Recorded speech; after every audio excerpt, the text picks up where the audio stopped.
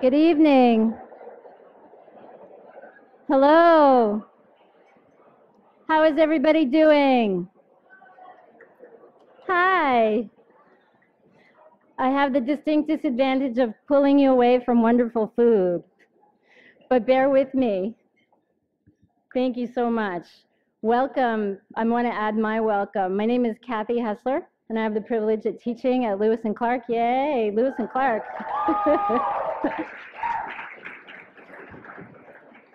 And I had the privilege of serving on the planning committee with folks you met last night and a couple people you didn't meet, so I'd like to give them a shout out. So we have Elena Gavonis. Wave, Elena, thank you. A really important member of our team. Thank you. And many of you have probably met her at the registration table. And we also had, many of you saw Megan Amos last night, but didn't realize that she was our student representative. She was representing SALDIF for the planning committee. And so where's Megan? There's Megan. Thank you, Megan.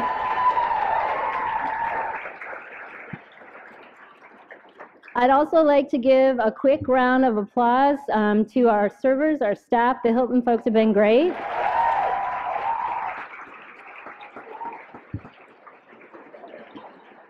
Thank you so much. Thank you for all you've done to make this a great conference. So it's a privilege for me to be here, as I've said. We know that many folks are struggling around the world right now, dealing with floods, fires, other hardships, people who aren't able to make it, people we know and people we don't know. So our hearts go out to them, our thoughts go with them, and it makes us realize how really lucky we are to be here with one another. And I have to say, I'm so pleased to see the energy that people are putting into using this privilege well, using it to make the lives of animals better, using it to empower yourselves so that you can do good work. So thank you for all of that. A quick administrative note, we'll be back here tomorrow. Tomorrow the ballroom will be split. There'll be ballroom 1, ballroom 2, but it's basically the same space, so you know to come back here tomorrow. Okay, so I get to introduce a really quick video. We invited Congressman Earl Blumenauer. Some of you may know him, and he wasn't able to be with us, but he took the time to film a video to share his greetings with us. For those of you who don't know him, he's a dear friend of Lewis and Clark. He's a double alum of the college and the law school. He's been in Congress since 1996. He's spent his entire life in public service, and he's the co-chair with his Republican colleague of the bipartisan Animal Law Caucus, doing amazing work on behalf of animals at the federal level. He's done wonderful things for, he usually wears a bike pin. I tried to find mine, but I've given mine all the way to students. He wears a bike pin everywhere he goes, and he talks about bike partisanship as a way, which is awesome, and it works really well here and elsewhere. So I think, are we ready for the video? Good evening. I'm Congressman Earl Blumenauer. I'm disappointed that I'm not there with you all tonight. Ironically, I'm in Los Angeles getting an award for my leadership on animal welfare with my friend Wayne Pacelli, the head of the Humane Society of the United States. The Animal Law Conference this year is a milestone for several reasons. First, it's the 25th anniversary. I extend my congratulations and admiration to the organizers, the Center for Animal Law Studies at Lewis and Clark, the Animal Legal Defense Fund, and Lewis and Clark Student Animal Legal Defense Fund for staging year after year this premier gathering of thought and practice leaders. A quarter century of bringing together animal advocates, a hallmark of the movement for animal welfare. It's yet another example of how you've been a catalyst, as prestigious academic institutions are now assuming their role helping you lead the way with animal law studies and advocacy. You should know that advocacy is more critical now than ever. As co-chair of the Congressional Animal Protection Caucus, I work to bring members of Congress together to support animal welfare issues, which are nonpartisan and widely accepted. While real progress has been made, as I documented in my recent article in the Animal Law Review, that progress has not matched either the need or that broad public support. And we always need strong advocates like you to help keep pushing society to do and be better for our fellow creatures. This cause has never been more challenging than now in the time of Trump. I commend you for your work here, the 25th year.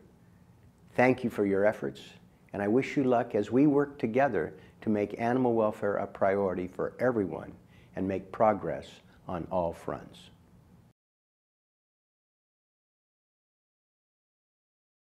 We're sorry he couldn't be with us, but we're grateful for the work he does. So if anyone wants to send a shout out to his office and thank him, just let him, we'll send him your applause and your thanks. So now, what folks are probably all really here for is to hear from our next speaker. It's my honor to introduce Dr. Jonathan Balcombe. Many of you know his work. I have brought my edition of his book that a student sent to me all the way from England. So I have the English edition. I was going to wave it around and say, if you don't already have this book, you might really want to get it. But you can't get this one. You can get the same book, just different cover. I'm privileged to introduce him because the work he does makes my work easier. He's able to share with people issues in a really understandable way, open their eyes to issues that really helps me then talk about, now that you understand there are issues out there, I can talk to you about the legal things that we need to do to help these animals that you may not have thought about before. Dr. Balcombe is a biologist, an author, and a lifelong animal advocate. He has a PhD in ethology from the University of Tennessee, where he studied communication in bats. He has published over 50 journal articles and book chapters ranging from turtle nesting behavior, excuse me, to the ethics of animal dissection. His 2006 book, Pleasurable Kingdom, is the first in-depth examination of animals' capacity to enjoy life. His subsequent books, excuse me, Second Nature and The Exultant Ark, also present animals in a new light and presage a revolution in the human-animal relationship. His latest book, the New York Times bestseller, What a Fish Knows, explores the private lives of the planet's most misunderstood and maligned vertebrates. Jonathan is a director of animal sentience with the Humane Society Institute for Science and Policy based in Washington, D.C. He's also the founding editor of Animal Sentience, another source. If you don't know about it, I would highly recommend. It's wonderful. The first scholarly journal of animal feeling. A popular commentator, he has appeared on Fresh Air with Terry Gross, on the BBC, the National Geographic Channel, and several documentaries. He's contributed features and opinions to the New York Times, the Washington Post, Wall Street Journal, Nature, and other publications. So it's my great honor and privilege to welcome Dr. Balcombe. Thank you.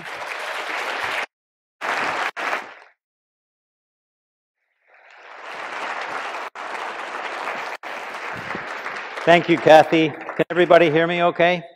Great. It's an incredible honor and pleasure to be here to give a keynote address to this austere, maybe that's not the right word.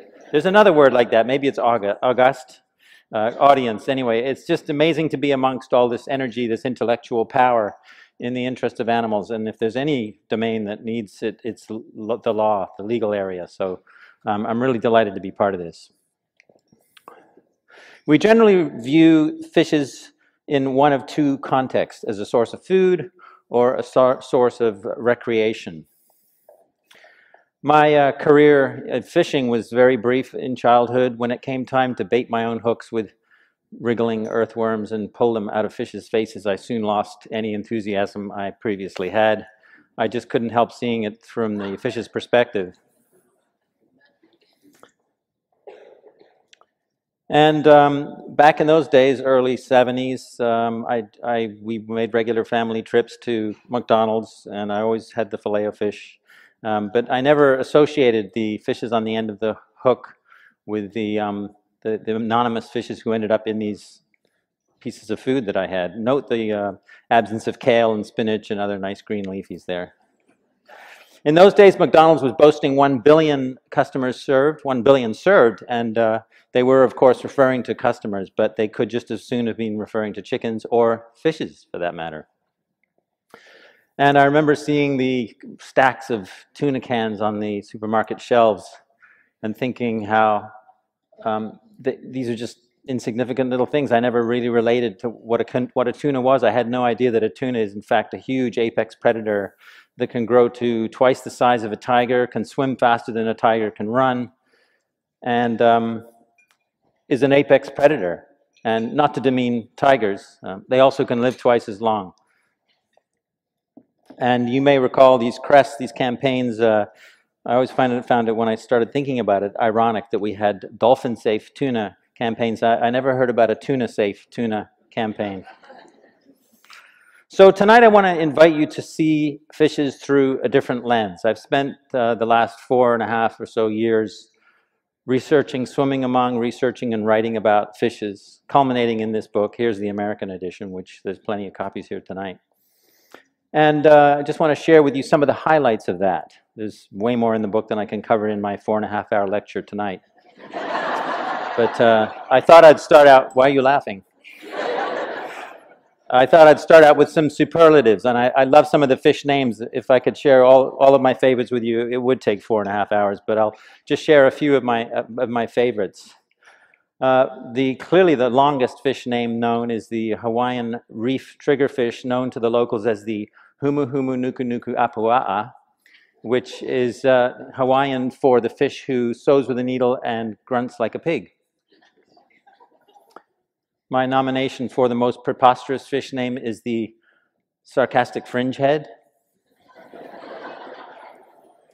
My nomination for the most touching and appropriate fish name is the diagonal-banded sweetlips. I kid you not, there's a bunch of different sweetlips, but whenever I see a picture of one, I do want to just swim over to them and give them a big kiss on the lips. I mean, those are the most kissable lips in nature, right? You have to agree. Dare I say it, I think it's pretty much an adult audience, so I can probably get away with the inadvertently rudest fish name. This is a common species of the Atlantic coastline. The Latin name is Halicaris bivitatus. Common name is slippery dick. For the least flattering name, I would nominate the hairy-jawed sackmouth. A good one to have handy if you want to insult somebody. Now, this is one of the deep-sea anglerfishes, and this leads to the next superlative I want to mention, which would be perhaps the most bizarre mating system, sexual reproductive system, certainly among vertebrates. I think some of the invertebrates would give a stiff challenge to this, but among vertebrates, this has got to be one of the most bizarre. The deep-sea anglerfishes, of which there are about 160 known species, there are probably a number that have yet to be described by humans. These animals live in the largest livable habitat on Earth, the deep ocean, where the light never penetrates. So it's permanently dark, except for the fact that they have a symbiotic relationship with light-emitting bacteria, which are strategically located in their bodies so that they can light them on and off, flash them in different patterns, kind of like fireflies do, and communicate with each other. It's one of the ways that they recognize each other to the species level.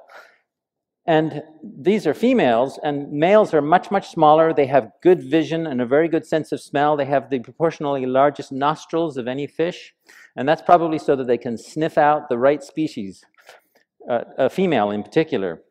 And because they live in this huge, vast habitat where it's very hard to find a mate, when they find a mate, they want to make the most of it. And that means they do something quite strange. When they find the right species, they bite her, they latch on, and it's the last bite they will ever take.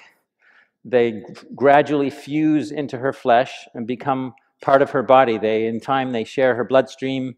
They can even, in time, inseminate her intravenously. Now, scientists call this sexual parasitism. I think that term is a bit limited because it implies that it's an unwelcome thing for the female to have this layabout male. You know, he doesn't get the food, he doesn't do the dishes, doesn't even take the garbage out. He just hangs on there, and you can actually see in this illustration 2 males attached to the belly of this female. But I think sexual parasitism isn't really quite the right term, considering that a female's reproductive life history is a dead end unless at least one male finds and latches onto her. And you can see here's that actual photograph. It's very rare that these animals are caught and photographed, which is probably they're happy about that. But for any radical feminists in the audience, and after one of the sessions today, there might be a few, you might take some grim pleasure in the knowledge that some males only ever do amount to an appendage.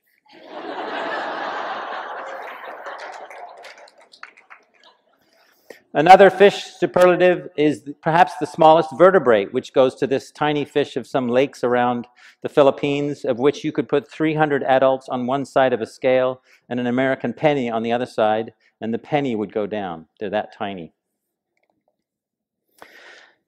This is not in my book because this came to light after the book was published, but we now have a new record holder for the oldest vertebrate, the longest lived, the longevity record for vertebrates, goes now to the Greenland shark. Sadly, this study involved looking at the eyes of about 23 individuals who were caught by fishermen, and the scientists doing the study asked for the eyes because there's a technique where you can measure corneal layers, which are laid down year upon year, kind of like you can measure the rings of a tree. And one of the females in the study had 392 corneal layers. So she was approaching her 5th century of life. She was almost 400 years old at the time she was caught in a fishing net, presumably healthy. So probably there are some individuals out there who were swimming around before Benjamin Franklin flew that kite and got the electric shock. So remarkably long-lived animals. All right, what about fish minds? How do they think? I can only give you a few tidbits here, but I'll give you a few. This is the archerfish, so named for its brilliance at squirting water in a powerful jet accurately to catch insects. They may be perched on a leaf or they could be flying by. They use different methods. If the insect's flying by at a certain distance, they will use the quarterback type method where they shoot water predictively. So hopefully the water will arrive where the insect is when the insect gets there, assuming it doesn't deviate from its flight path. If it's closer to the surface of the water, they will rotate their bodies and squirt directly at the insect. They also learn this by apprenticeship. They can learn it by watching others do it, which is considered perspective taking, which is widely regarded as a pretty high-level cognitive feat by any creature. There's a lot else I could say about them, but time doesn't permit me. You can watch some nice YouTube videos of this behavior. We have documentation of tool use by fishes. This is a spotted tuskfish who has blown water, used water as a tool to uncover a clam underneath the sand, and then picked up the clam in the mouth and carried the clam to a nearby piece of coral or rock, and with a series of well-timed, well-coordinated head flicks and releases is able to smash open this unfortunate mollusk to eat. Note a number of fishes, bystanders or by swimmers if you like, swimming nearby, opportunistically hoping for an opportunity to get some food for themselves. These animals are alert and aware and opportunistic. Excuse me. Yes. Can you speak up a little bit? Is it a little hard to hear? Yeah, just for the old folks. I'm one of you. How's that? Okay, I'll try and speak a little louder. Do wave your arm if you can't hear me, okay? And I just realized I forgot to turn my stopwatch on, so I'm going to be relying on the timekeepers when it gets to that. Where's my timekeeper? There you are. We've got at least 10 minutes left. No, I'm just teasing. I love the fact that fishes, those ones who've been tested, fall for the same optical illusions that we do. This is the Ebbinghaus illusion, in which the two orange dots are the same size, but because of the arrangement of blue circles around them, the one on the right, in this case, looks larger. And you can train fishes to push their nose against the larger of two circles, and then you reward them for that, and then you present them with this illusion, and they will go to the one on the right and push that. They believe, it says something poignant about them. They can believe something that's actually not true, that they're fallible. I mean, there's a lot of deception in nature, and deception plays on the fallibility of one's judgment. So, and individuals like this bamboo shark here will perceive a triangle in this so-called Canisa triangle. There's actually no triangle in the figure. It just looks like there's one. So they're visually perceiving their environments in ways that we can relate to. You may have heard that fishes have lousy memories, the infamous 3-second goldfish memory. It's complete nonsense. This is a memory champion among fishes called the frillfin goby, and a series of captive experiments done in New York City, of all places, during the 70s and earlier, found this animal makes mental maps. This is their habitat. They live in the tide pool zone. And people had noticed that they can jump accurately from one tide pool to another. If an octopus comes in who's hungry or some other reason they want to get out of there, they can do this. And the question is, how do they know which way to jump and how far to jump? And what they do is they swim over this area at high tide when the water's over. They swim down among the nooks and crannies, and in one day they can memorize the topography of this tide pool zone, and then they can translate that to a horizontal view, if you like, when the tide is out. So it's a pretty amazing piece of what we call mental mapping. And they can remember that tide pool zone 40 days later without any experience with it in the meantime. Aquarium fish keepers have often claimed that they recognize us as individuals. It's like, yeah, my little fish knows when I'm going to feed him or her. And indeed, a research team from Germany has now actually shown this, demonstrated this with a series of studies using the archerfish. In the right part of the picture, you can see a little archerfish in a tank with a display of two faces on a screen above. The beautiful thing about archerfish is they can tell you which one they recognize by squirting water at it. So it's a very unambiguous indication of what they see. And as the left figure shows, you can remove the hair from the face pictures, even the ears, and they still can recognize a familiar face among 40, at least 40 unfamiliar faces. So they have excellent powers of recognition. Of course, I need to add that I'm generalizing here. What applies to an archerfish may not apply to another species, and there's over 33,000 species of fishes in the world. But nevertheless, these are feats that are clearly cognitive in nature and go far beyond what we thought fishes could do. Fishes, according to a very recent study published just about 3 weeks ago, are also subject to the face inversion effect. This is an effect we have as well. We don't recognize faces, a familiar face if it's upside down very well at all. A different part of the brain processes that and doesn't do very well at it. Same for fishes.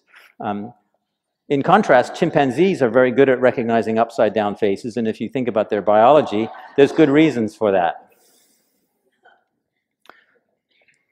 A little bit about fish psychology, the fact that they have emotions. Here's an amazing study. There's a picture that's missing from my presentation, but I'll describe it as best I can. It was a study of, I think it was 32 striated surgeonfishes were caught from the Great Barrier Reef where they live. And then they were further stressed. I mean, being caught is pretty stressful. And then they were further stressed by being put into a shallow bucket of water for 30 minutes. And you can measure stress in a fish by taking a little blood sample and measuring cortisol levels. It's a stress hormone. We have it as well. And then they gave them the opportunity in some of the fish to ease their stress by getting a massage, by getting stroked, by a painted, accurately painted, realistic model of a cleaner fish. I'm going to get to cleaner fishes a little later, but one of the things they do for their client fishes on the reef is to give them caresses with their fins. And if these stressed surgeonfishes could swim up next to a cleaner fish and get a little massage on their body, they would do that and their stress levels would come down.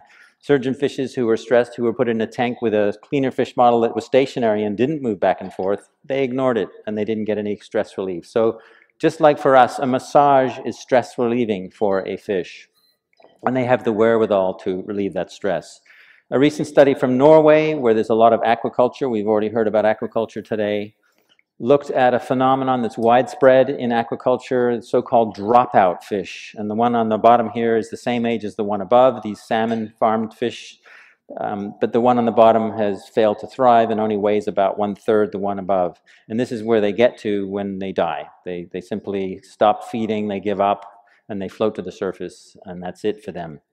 And you can measure cortisol levels in their body, and it's through the roof. It's very, very high. These animals are simply not able to cope with the stresses and strains of crowded environments, very highly competitive environments, the pesticides that they may be treated with because of high levels of sea lice and other parasites. It's a very difficult existence, and the conclusion in this peer-reviewed scientific article was that these dropouts are severely depressed.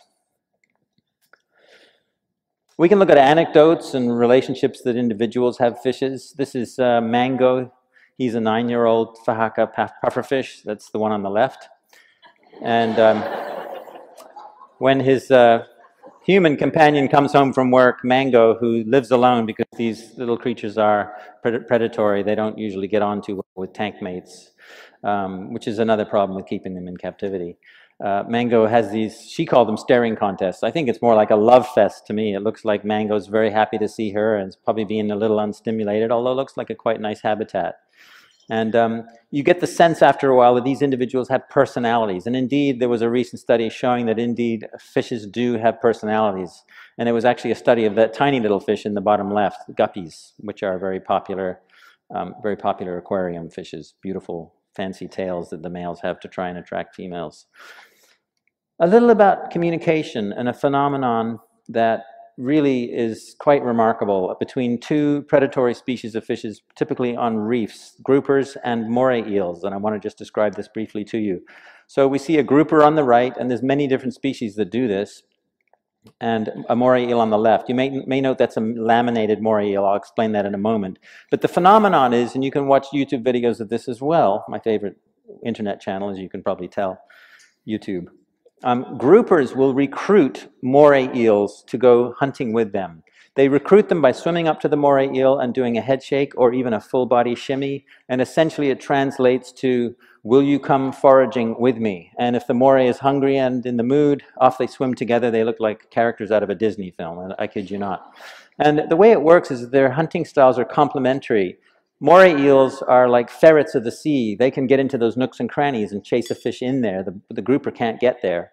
And if the moray eel happens to be successful, great for the moray eel. The moray eel eats the fish. But if that fish escapes the moray eel into open water, you know who's waiting outside. Groupers will also point to a fish who's gone in the reef when there's a moray nearby, essentially telling them, hey, there's someone here. They'll do that for 20 minutes or more. They even may go over and retrieve the moray and bring them back.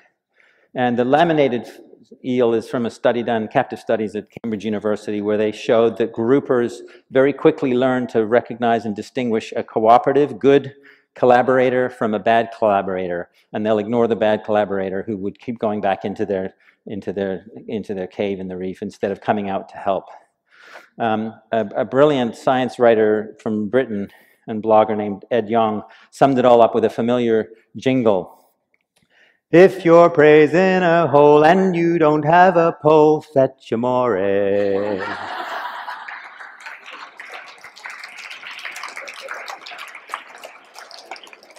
Can fishes be artists? Yes, they can. There's a little pufferfish previously undescribed by science until this was discovered a few years ago, the males of which spend not hours but days building and maintaining these 6-foot wide crop circle-like mandala-like structures on the bottom of the ocean. This was photographed about 80 feet down. There's a beautiful now BBC clip of this you can see on my favorite internet channel. And it's narrated by David Attenborough. It doesn't get better than that. So this little male works diligently for all this time to build this structure. And you know, of course, cynical-minded that you are, why he's doing it. He's trying to attract a female. And if he does a good enough job, the female will come, they will mate and lay eggs in this beautiful structure, which if he doesn't maintain it, the currents will blow away very soon. And they lay their eggs in the middle, well, she lays her eggs in the middle, and they put little bits of gravel and they break up shells and put them on the top, I guess to cover them up. I don't know if it really doesn't look like a very good strategy to me. It looks like a big stamp in the bottom, you know, egg predators, come and get your breakfast right here. And here's the spot. But obviously it works because it's evolved, and it's a classic example of a sexually selected trait where generations of selective, choosy, artistically discriminating females have led to this great investment of effort to build art by males. It's essentially a fish equivalent of the peacock's tail or the tuxedo, maybe. Can a fish be virtuous? Yes, they can be virtuous. A couple of examples here. These are rabbit fishes. This is 4 different species in each quadrant of the photo, and you can see in each quadrant there's a pair of them, one of whom is face down doing what rabbit fishes do to eat, which is plucking algae off the coral reef, while there's another one face up, playing lookout, foregoing the reward of food, at least for the time being, and delaying gratification to help protect the partner by watching out for predators. It's a pretty vulnerable way to be with your head in the reef. You can't see that moray eel coming along with the grouper. Whereas if you have a lookout who can signal danger coming, you're much safer. And of course, after a couple of minutes, they switch off and the lookout goes down when the other one comes up. So this way, they both get to feed much more safely than if they foraged alone. And it's virtuous behavior, because I say it's delayed gratification. There's also virtue and cheating and some pretty Machiavellian dynamics that happen on reefs with the so-called probably one of the best described and certainly one of the most complex, if not the most complex examples of a mutualism in nature. This is the cleaner-client symbiosis. Hands up if you heard of the cleaner-client symbiosis. Okay, quite a few of you. Good, you're very knowledgeable. The way it works is so-called client fishes, they don't call themselves that, we call them, well, maybe they do actually, wouldn't surprise me, but they line up on reefs to wait their turn to be serviced by cleaner fishes. Here you see a pair of them swimming in and out of the mouth, the open mouth of this pufferfish, in and out of the gills where parasites may latch on. So the cleaners pluck off parasites, remove sloughing skin, and generally do a spa treatment to the client fish who gets a parasite removal service. So it's food for parasite removal and spa treatment. And as I said earlier, cleaner fishes will take breaks from plucking parasites and they will just flutter their pectoral fins against the client, presumably to curry favor, to show the client how good a service we do, because these guys make their living this way. They don't get fed unless they get clients. And so they want to please their clients, but it does get Machiavellian. If there are not many clients in the queue, it's been shown that they are more prone to doing a shoddy job. They don't pluck as many parasites. They may even do what's called mucus nipping, where they take a little mote of that slippery layer on the outside of the client fish. And it tastes good to them, apparently, and it's very nutritional. Obviously, clients don't like that, and they will typically jolt. They will do a body jolt, probably because it hurts a bit, but maybe also to signal, A, to the cleaners, I'm on to you, you just violated the code of conduct, or to other clients in the queue, you might want to go somewhere else. These guys aren't doing a good job today. So the studies show that cleaners are more likely to mucus nip when there's no clients in the queue, and they do a much better job, including more of those massages to mollify the clients when there's a lot of other clients around, perhaps, who may be impressed with this service. So it really is a complicated thing. There's probably more than 150 published scientific papers on this mutualism. I'm only scratching the surface here, but see, these are some of the more intriguing aspects of it. And I'm sure there'll be many revolutions yet to come in this behavior.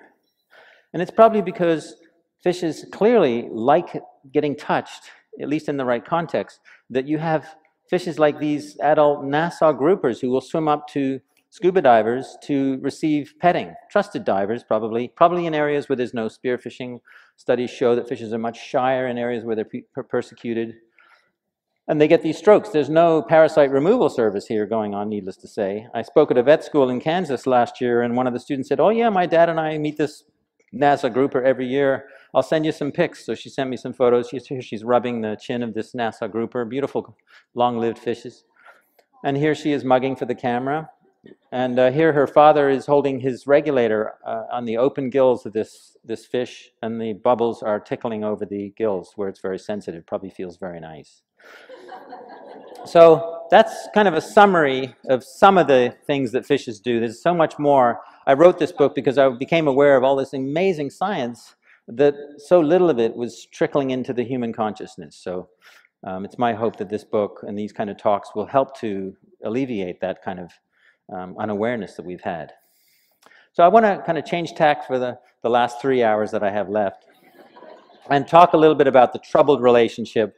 This is the more sobering part of the talk, but I promise you I will end on a more salubrious note. We have had and continue to have an extremely troubled and exploitative relationship with fishes.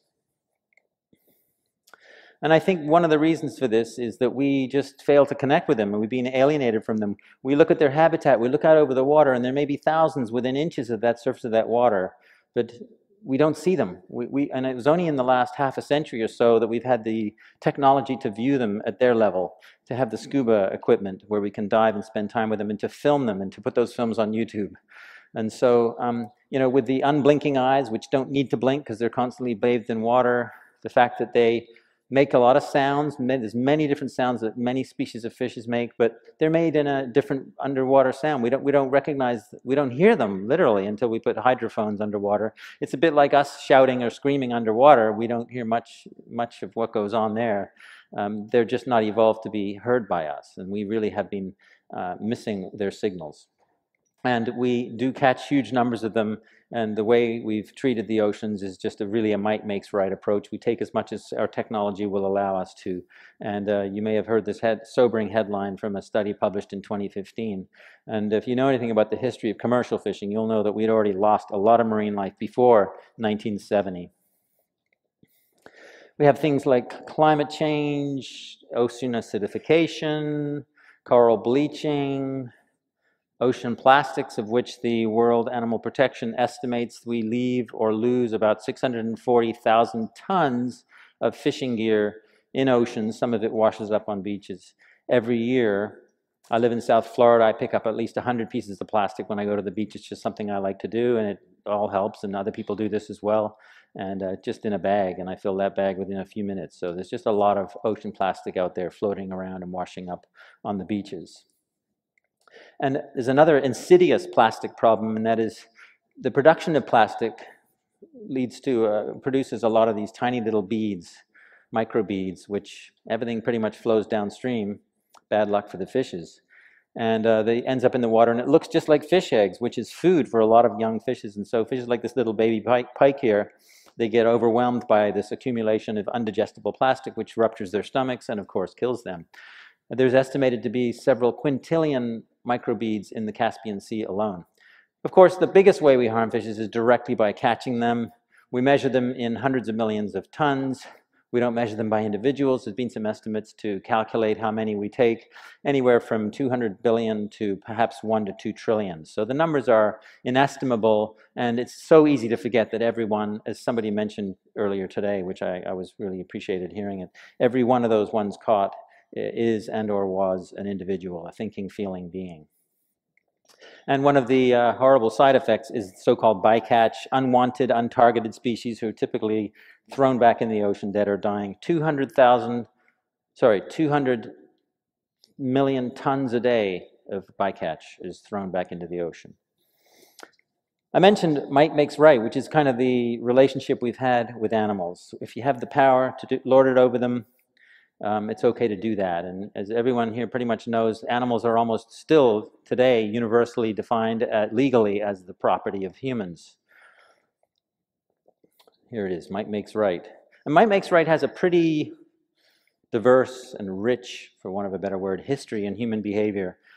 Colonialism, where European countries marched into other countries and took over and essentially decided how to rule the place, is one manifestation of might makes right. As is was the African slave trade, the subjugation of women's rights, and the denial of civil rights. These are all historical manifestations of might makes right thinking. Fortunately, we've done a lot to relegate these past social ills to the history books. As we know from at least one session today, there's a long way to go still. There's still a lot of imbalances that need to be addressed. In his book, The Better Angels of Our Nature, the American psychologist Steven Pinker outlines a number of what he calls civilizing processes, which I think they certainly give me some hope that we not only have made some moral progress and some cultural advances, but we can and will continue to do so. Just a few examples of these civilizing processes. The rise of statehoods, where leadership is determined not by bloodline, as monarchies say, but rather by elected people. Now, granted, we can make electoral mistakes. I won't give any examples. But nevertheless, when we elect people, it's a democratic process. It's something that's closer to the will of the people than the old school ways that are going by the wayside. The rise of the empowerment of women is another great force for good. There's been mention about gender ratios today and some of the imbalances coming from that, the opposite imbalances coming from that. Nevertheless, the empowerment of women is a great step forward.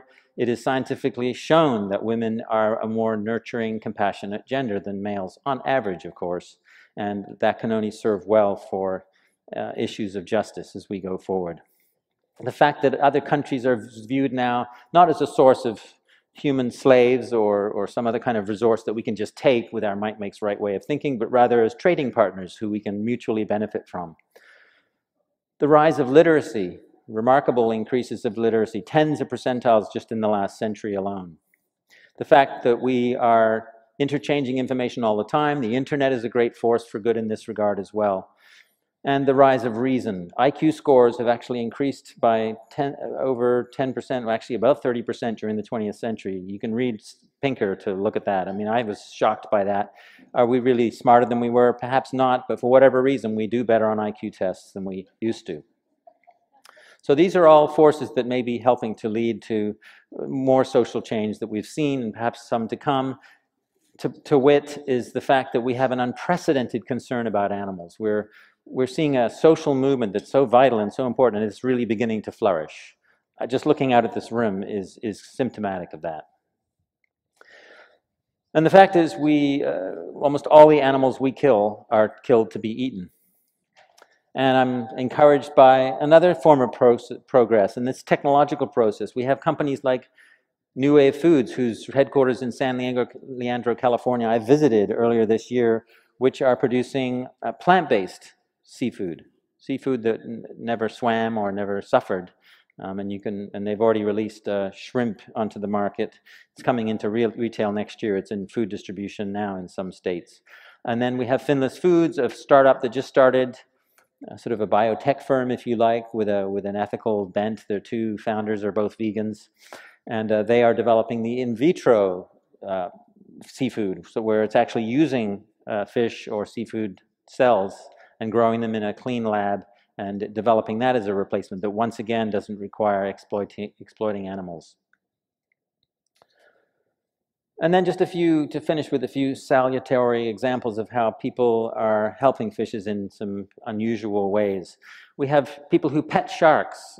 They dive with sharks. They wear the chainmail, not because the sharks don't like them or are going to try and bite them. It's just a good policy to do that. But Christina Zanato on the left here, she strokes these sharks, and she takes down gear and equipment with which she can remove fishing hooks from the sharks' mouths. The sharks get super relaxed. They go into this super relaxed state. And this blue shark, you can see a huge fishing hook. A lot of fishermen don't want to deal with the business end of a shark when they get them to the boat side, so they just cut the line and let the animal go, and the animal ends up with this sharp thing impeding its normal existence. This blue shark, after having the hook removed with bolt cutters, swam around with the divers for some minutes afterwards, and we know that there's anecdotal examples of whales doing this, appearing to show gratitude, and we may speculate that a shark, which has a pretty big brain and a long-lived, sophisticated animal, may also know to feel gratitude towards somebody who helps him or her. The gentleman in this photograph on the left, Mike Howell, I should say, taught at University in Alabama. He was an ichthyologist, and he got tired of collecting fishes and putting them in pickle jars. Horrible situation to sit rotting on shelves for decade after decade, and then they eventually become unusable anyway. So he invented this tank, this TP tank, this teaching photographic tank, where you can catch the fish in the field and then just put a little of its native water in this tank, and then drop the fish in. The fish is temporarily somewhat immobilized. You take pictures, you can identify them and get beautiful photographs of them. You can identify them to species usually, and then you can let them go instead of killing them. So he estimates that over 1 million fishes so far have been saved by this device. So there's many ways we can and are beginning to help fishes. And I love what Sylvia Earle said. I'll let you read it. I won't read it to you. She's sort of the America's answer to Jane Goodall, only for oceans and fishes. She's a TED Prize winner. She's a very celebrated, now into her 80s, biologist. And she connects the relationship we have with fishes with how our food choices, which is such a vital part of it, given that most of the fishes we kill, most of the harm we do to them, are to be eaten. And to me, that way of ethics speaks to a society where we respect animals in general as not just things, but beings, not just alive, but they have lives, not just biology, but biographies. And that's the kind of society I want to live in. Thank you very much.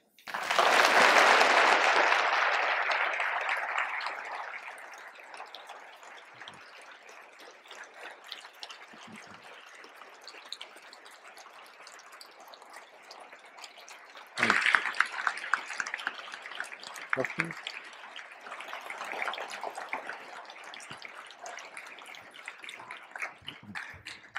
We have a little bit of time for questions. So I think we have mic stands. If people, sorry, the lights makes it hard to see. So if anyone has some questions.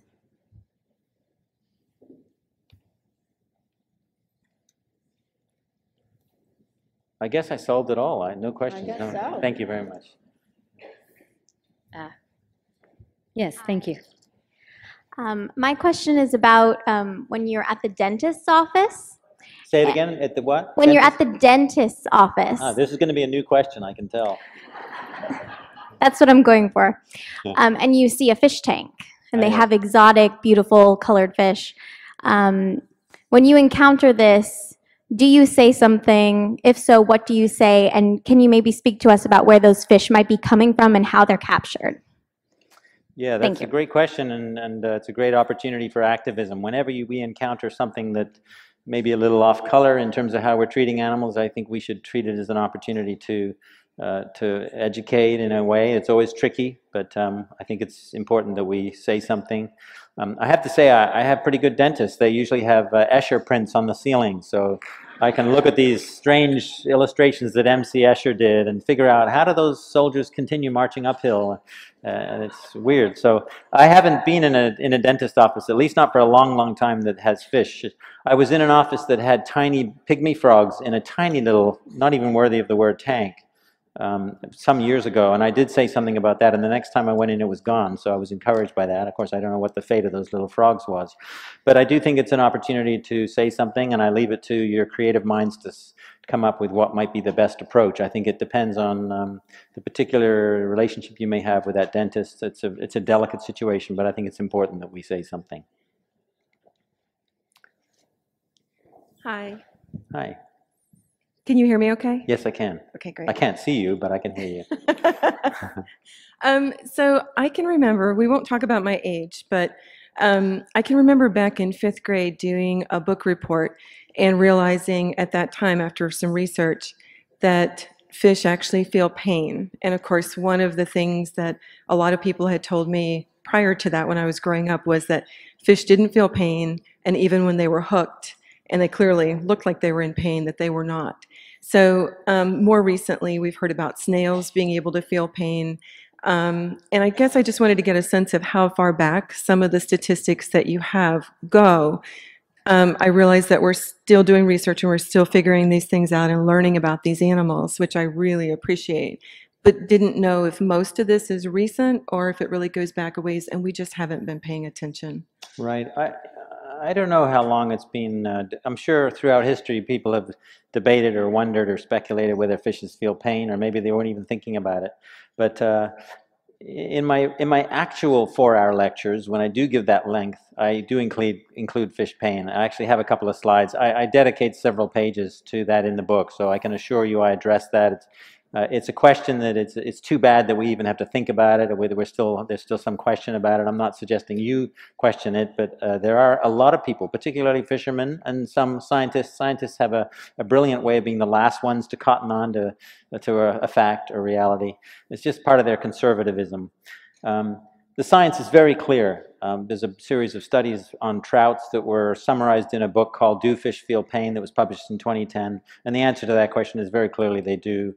But there's also a study of zebrafishes that I think very elegantly, if not very humanely, demonstrates pain in a fish. And since you asked, I'll just very briefly describe this study.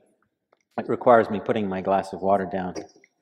So zebrafishes are very commonly used in research. They're very cute, beautiful little stripy fishes, hence the name zebrafish. And so they used about 30 or so in this study, and what they did was they kept them in and this is a paradigm that's been used to demonstrate pain in chickens and other species, and they kept them in a complex tank that had 2 chambers. One was a desirable chamber, dimly lit with places to hide, vegetation and rocks and that sort of thing. And then it communicated with another chamber, which was an undesirable chamber that was brightly lit and barren. And little fishes who have enemies and want to feel safe don't like to be swimming in brightly lit barren places. So they spent pretty much all of their time in chamber number 1, that was the enriched chamber, if you like. And then they divided them into 2 groups, and they injected them either with the experimental, which was an acid, presumably caustic and probably painful if they can feel pain, stimulus. The other group received a saline injection, so they got the pinprick, without the lasting pain, assuming they feel pain. And all the fishes continued to swim around in the enriched tank. And then they dissolved a painkiller, lidocaine, in the undesirable side of the tank. And lo and behold, some of the little zebrafishes started swimming across and hanging out in this now or this pain-relieving area of the tank. And it was only the ones who'd received the acid injection. The ones who received the saline, who presumably were not feeling any lasting discomfort, remained in the safe, happy tank. They didn't have the need for pain relief, but the ones with the acid, they realized they could get relief from swimming over there. So that shows three things. A fish can feel pain, they have the wherewithal to relieve it, and they're even willing to pay a cost to relieve that pain. I think that's a pretty clear demonstration in one particular species of fish, which I think is pretty representative of certainly bony fishes, that they do in fact feel pain. So thanks for indulging me while I describe that particular study. Thanks. Yeah, thanks for asking. Yes. Hi. So recently we have gotten a lot of statistical information about how the oceans are going to be depleted soon, and I was just wondering, to what extent do you feel that those statistics are accurate? I just want to make sure I heard the key part of you think the oceans are going to be what? Depleted. Depleted, right. Yeah. Yeah, good word. Yeah, I know. It's very much a doomsday kind of scenario. And I have to say, on one level, I think it's a ridiculous claim because we're so dependent on oceans. There's another slide I didn't use tonight that the word oxygen. More than half of all oxygen that we all depend on, all life depends on pretty much, on Earth at least, is produced by blue-green algae in the oceans. So where the oceans go, we go. I mean, and fishes, one could argue that they're not critical to that, but really, if you think about it, with the incredible diversity and numbers that they have in the ocean, they are absolutely a critical part of a healthy, functioning ocean ecosystem, not to mention freshwater, which is another huge part of Earth's ecosystems. So we would be breathing our last breath and disappearing long before the fishes all disappeared. So we really, it's not a tenable outcome that we would eliminate them all, which is to say all the more so that we need to be mindful of our behavior, and we need to be not rapacious, and we need to be not might makes right, and be restrained in our relationship to life on this planet. Yes. Hi. Hi. There is a movement in the vegan community that I've seen from some fairly well-known vegan dietitians and some others that are in some ways suggesting that vegans eat oysters and mussels because they don't feel pain. And so I'm curious as to your findings and your research and what your position is on that. Yeah, that's a great question. I've heard about that. Personally, whether an animal's sentient or not, I like the precautionary principle. I like to give them the benefit of the doubt. Oysters and mussels are mollusks. They're in the same phylum as octopuses and squids, for which there's very rigorous evidence now, not only of sentience, but personality and emotions and this sort of thing. So that alone gives me a little bit of pause about eating one of their cousins. The fact is, having been a vegan myself for over 25 years, I love the food I eat. It's very satisfying to me. I don't feel the need to expand my dietary reach into areas where animals are found. So personally, I don't feel the need. Make that argument, and maybe one day science will show that these sessile mollusks are actually not sentient. I doubt it's going to happen.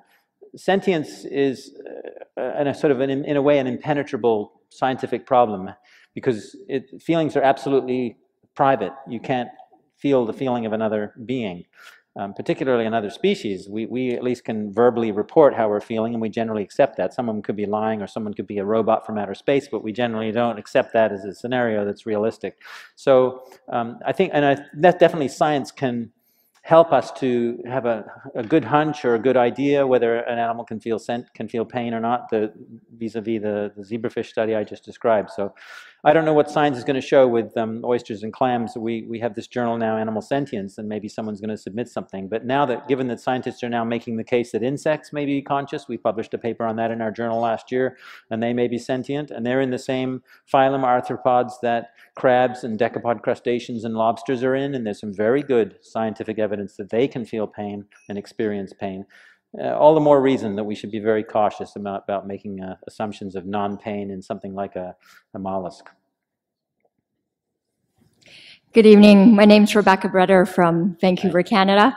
Thank you so much for this talk. Absolutely brilliant and so touching in so many ways. I'm curious, in your experience and doing the research that you've done, have you received any backlash within your scientific community and from colleagues? And if so, how did you deal with it? Minimal backlash, which may be a bad sign. Maybe they don't just give a damn what I'm saying. You know, you almost want some criticism, because at least it means they're reading what you've written. Lots of praise, lots of positive response, including from some corners of science. But generally, the scientific establishment has been fairly neutral and agnostic about what I've done. And really, I'm celebrating science by this work, because I'm not actually doing the original research except when I go snorkeling, which is not going to be published in a scientific journal. I'm a synthesizer. I take the great science that scientists have done with their creative minds and innovative approaches, and I'm really celebrating the work of scientists. So I do hope that some scientists are at least pleased with the fact that I'm doing that. Whether or not I make the extra step and start making moral and social conclusions, that's when they may get a little uncomfortable.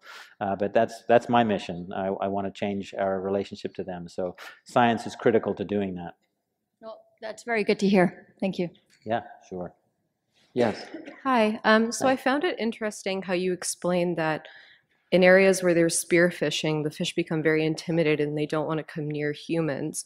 So what would you propose that we do in situations where some call for a need to actually spearfish animals in cases where there's invasive species like the lionfish in the Caribbean?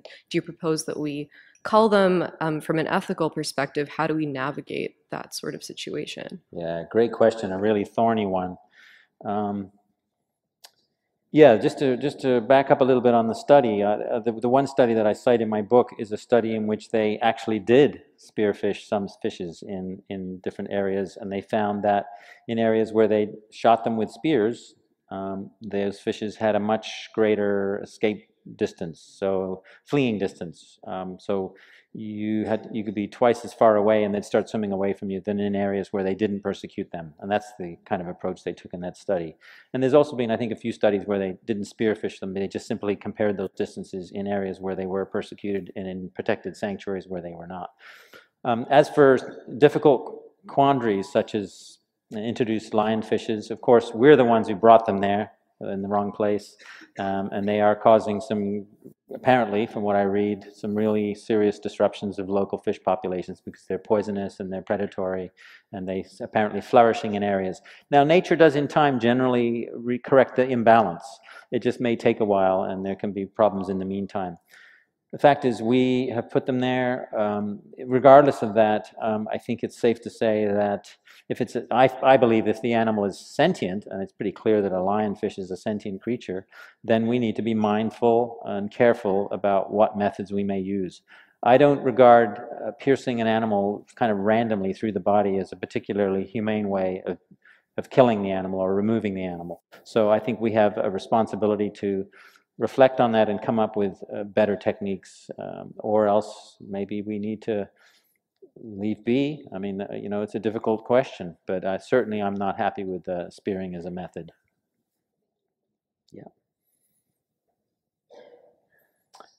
Okay, I think maybe we're done. If anyone is interested in a book signed, I will be just behind this room in the next adjoining space. So thanks again for hearing me.